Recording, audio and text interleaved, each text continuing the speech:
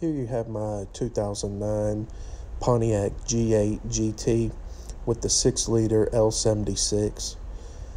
The car is stock with the exception of a muffler delete. It's got the factory mufflers removed with stainless steel pipe, bolt-in pipe put in place. The car has around 20,230 miles on it, which will increase as I do drive it in nice weather and occasionally cruise it to cruise ins and stuff. Everything on the car is stock with the exception of a small wickerbill on the factory spoiler. As you can see as we go around, the car's got brand new BF Goodrich. It's on 19-inch rims. It's got brand new TPS sensors. The headlights and the chrome trim around the front here are exceptionally clean. There's a few little rock chips here and there. It is an older car. The interior is exceptionally well taken care of with no scuff marks, no tears in the leather. All the weather stripping is extremely clean. The center console here has sport shift mode and StabiliTrak disabled button there in the center.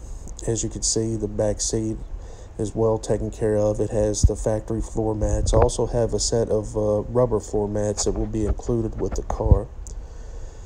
As we continue around here, you'll see the trunk. There hasn't been much done back here except it's got a new battery and a trickle charger has been installed there for when the car does sit.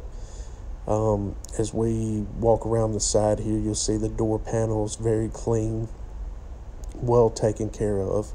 The back seat, I don't believe has ever been sat in. There's no wear mark on the back seat. It's got an air freshener. Rear AC blows back there and heat for your passengers if you do have anyone in the back seat.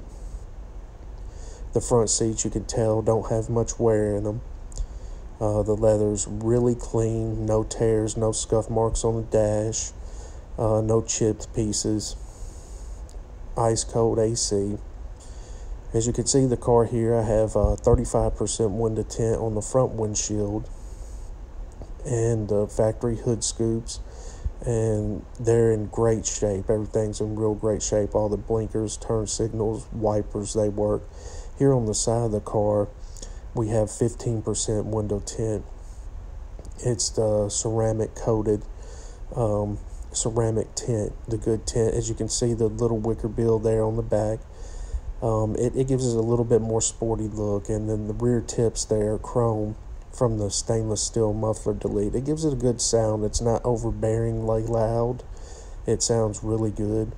I think if you'd want more performance, you could go with a catback or headers or whatever. I didn't want to go that far with the car. It's too clean up. I do have the factory mufflers that would be included with the car. It drives extremely well. It's a well-balanced car with a lot of performance. Any more questions, just ask. Holler at me. Thank you.